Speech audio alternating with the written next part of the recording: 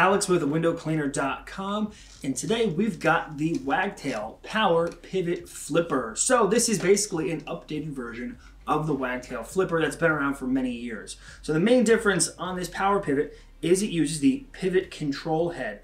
This will give you a little bit more freedom in your wagging motion. It also uses the combi style channel, if you will.